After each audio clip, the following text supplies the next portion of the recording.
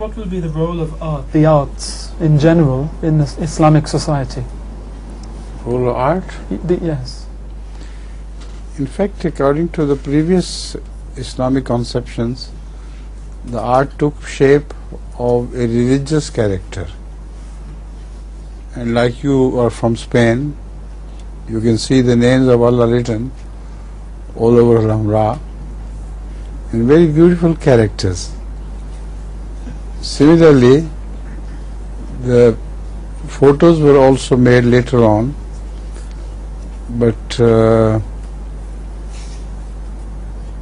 they were Oriental in character, not Islamic in character. So, as far as the fine arts are concerned, that is painting, etc., I don't think there is any objection against it.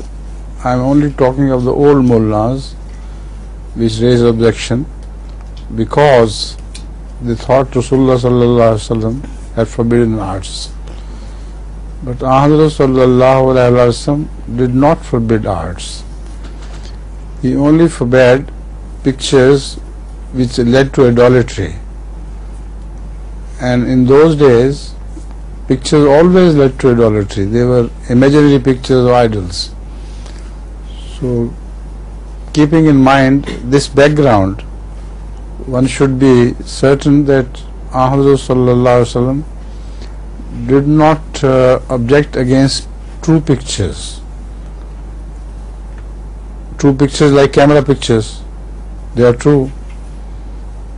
And a good artist can make true pictures as well.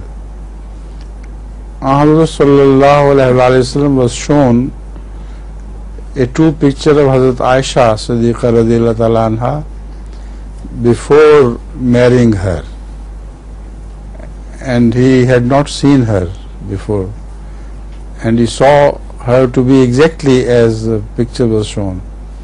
So if picture making was false, why did Allah show him a picture of Hazrat Aisha Siddiqa? Okay?